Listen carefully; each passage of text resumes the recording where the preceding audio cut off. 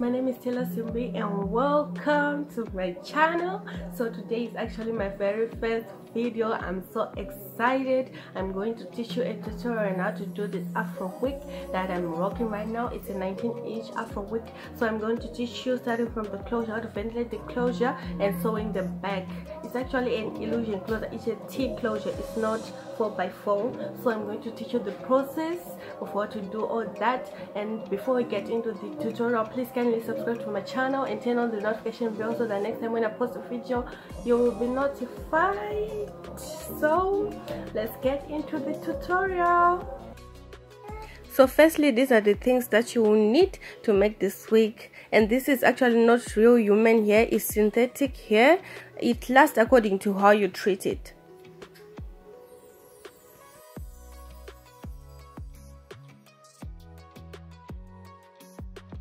So I've already ventilated one line on the Swiss lace before sewing it to the cap, as you can see on that right side corner, so that it will be my guide when I'm sewing. I will know where to stop when I'm sewing on my Swiss lace. And I'm sewing it like an upside down letter T. I'm sewing it like an upside down letter T. When you're done, it will look like a 5x5, but right now I'm sewing it like a upside down T. It will be like an illusion closure. When I'm done, you will think that it is a 5x5 closure. And sew using thread, not wool, so that it will lay flat. When you sew using thread, it will lay flat.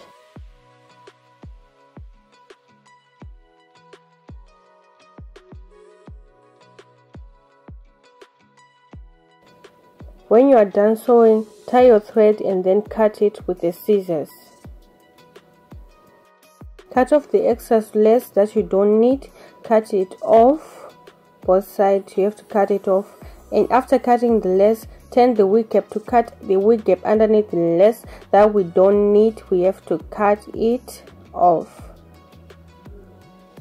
And turn back the wig cap. After you're done, turn it back and start ventilating. So right here I'm cutting off the weft. I'm cutting off the weft and picking little hairs out, and then I'll be holding my hair like this, like so, when I'm ventilating. And I'm picking 2 strands of hair, skipping a hole, 2 strands of hair, skipping a hole, because I want it to look natural. And I'm doing these 5 lines at the front, starting from my right to my left side. I'm doing 5 lines, picking 2 strands of hair and skipping a hole.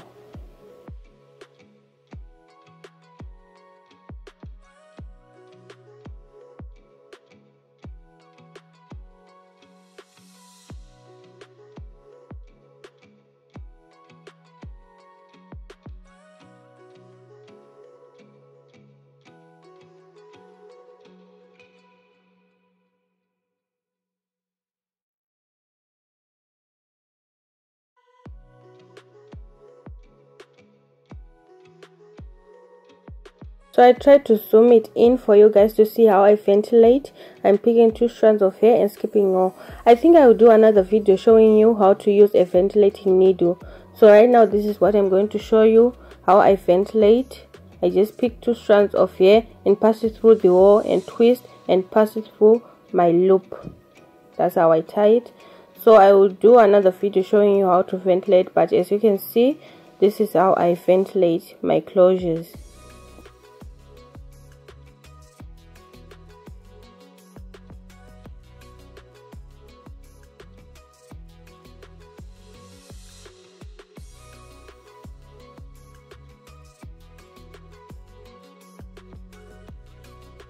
And after doing 5 lines, I'm going to do 12 lines going upwards, 12 lines going upwards, and I have marked where I want my parting to end. So I'm going to do these 12 lines going upside, still picking 2 strands of hair and leaving a hole, 2 strands of hair and skipping a hole until where I want my parting to end. That's where I marked. Continue ventilating like that, picking 2 strands of hair and skipping a hole. Do not pick more hairs, especially when you're doing the front, because you want it to look more natural. If you pick a lot of hair, it won't look that good. So I advise you to go with 1 or 2 strands depending on how you want your closure to look, but at the front use 1 or 2 strands of hair, and this is how it looks. So I'm going to repeat the process that I did here on the other side. I'm going to repeat it, 5 lines at the front and 12 lines going upwards.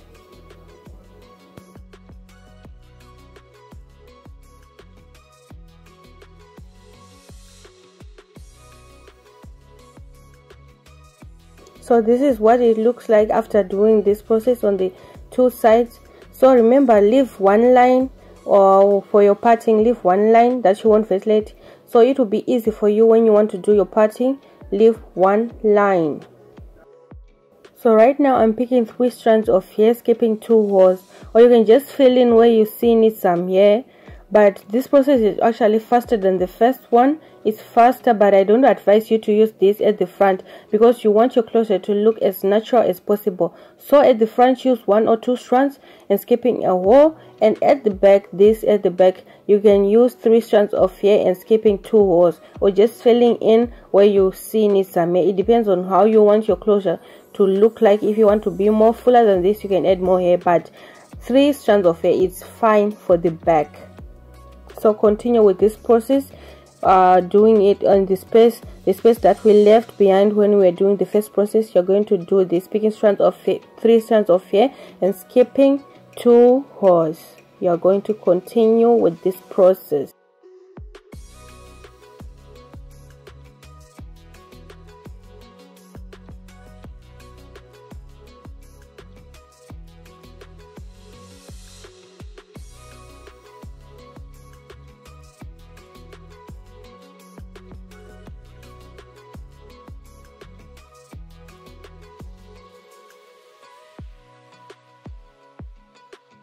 So I'm going to do the same that I was doing on the other side, picking 3 strands of hair and skipping 2 hairs. I'm going to do this on the other side, just filling in where I see need some hair, but you can do 3 strands of hair and skipping 2 hairs at the back.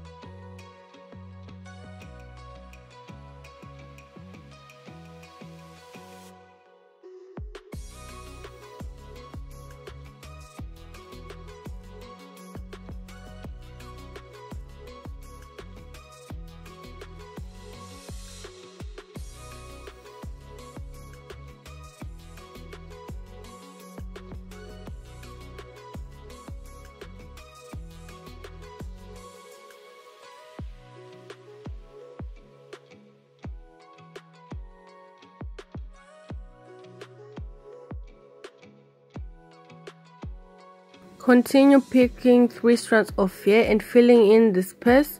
Continue picking 3 strands of hair, leaving 2 hairs. Continue doing that until you finish your closure. Continue with the process.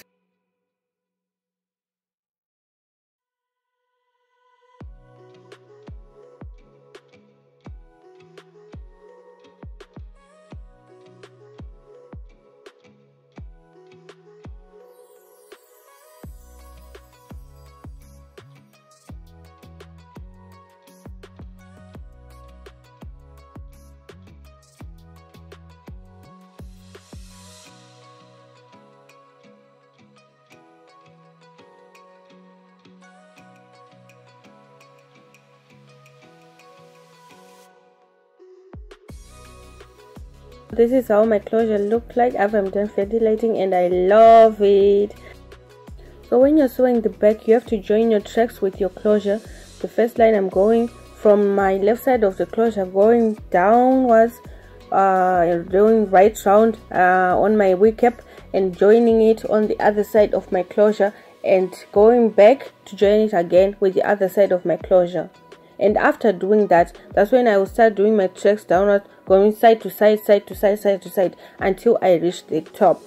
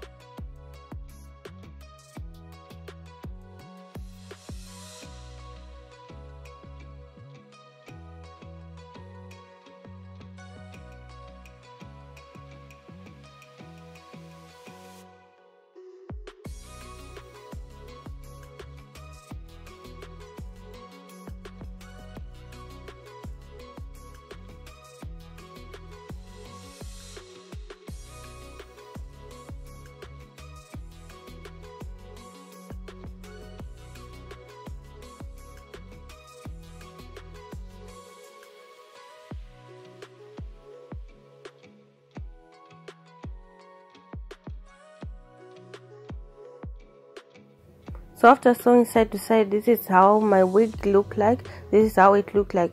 And I'm going to sew my thread side to side, starting from the back until I reach the top. And I'm doing the flip back method. I'm not cutting my weft, I'm just doing the flip back method. I'm not cutting my bundles. I'm just sewing and flipping it back, sewing the other side, coming back, flipping it back to sew. I'm not cutting it.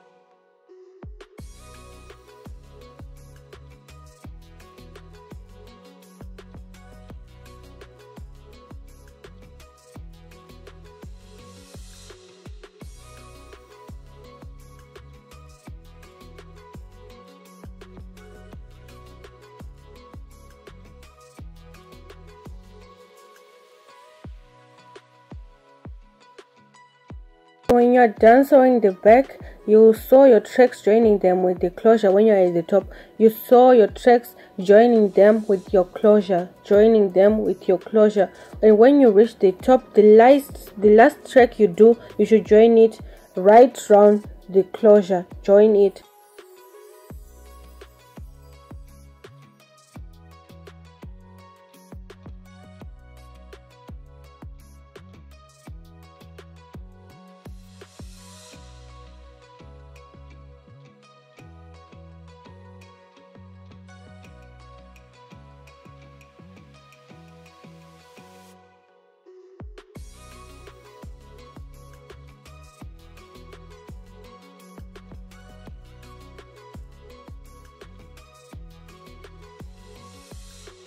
And I'll continue doing the flip method. I'm not cutting my bundles.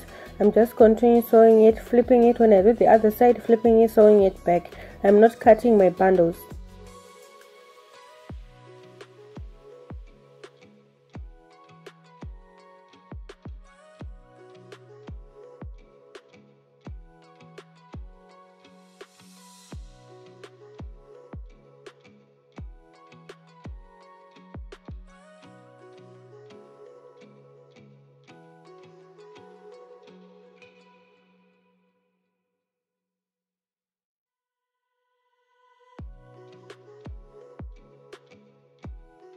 Make sure you join your tracks with your closure. Make sure you join them when you're sewing.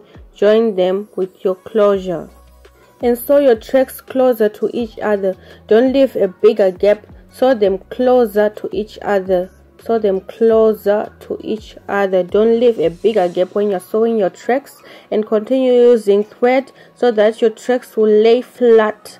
Do not use wool. Use thread and your tracks will lay flat, because on the top obviously we want them to lay flat. We don't want bumps and bumps. It will not look nice.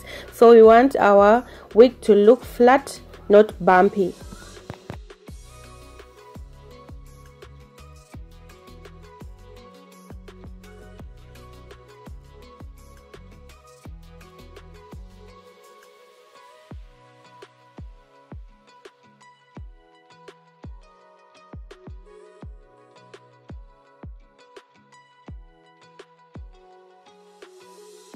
Sew your last track, join it with your closure. Sew it, joining it with your closure. Sew them together, joining it with your closure.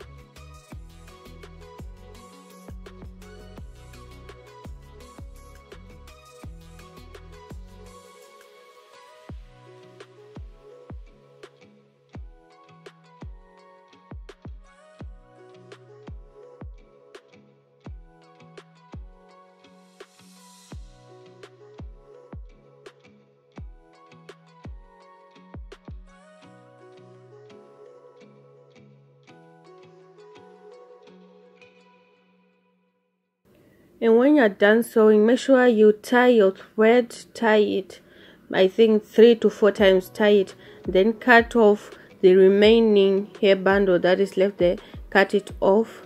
Then you start styling your wig. You start styling it after you're done sewing.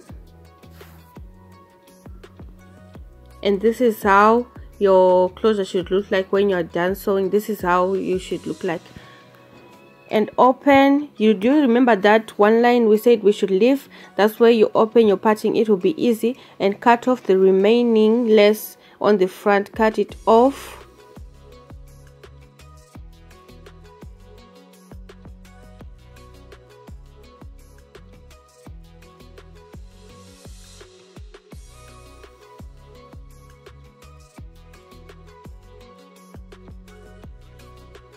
And right there I was picking out some baby hair.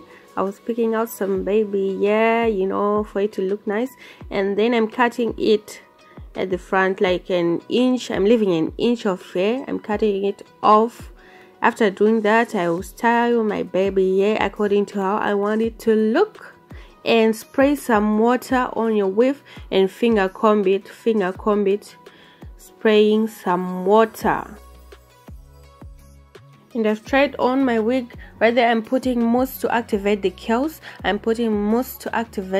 It's an afro wig, but it has little curls in it, so I'm activating the curls with my mousse. It's an olive oil mousse that I've shown you in the video when it was starting. I showed you the mousse, and I'm using it to activate my curls. And this is how it looks on me when I'm done, yo. I love it, guys. I love it so much. I love it, like seriously. I love afro wig and I love this. So thank you so much for watching, guys. That's probably all for today. And if you have learned something in this video, please give it a big thumbs up. And if you haven't subscribed yet, please kindly subscribe to my channel and turn on the notification bell. And next time I post a video, you'll be notified.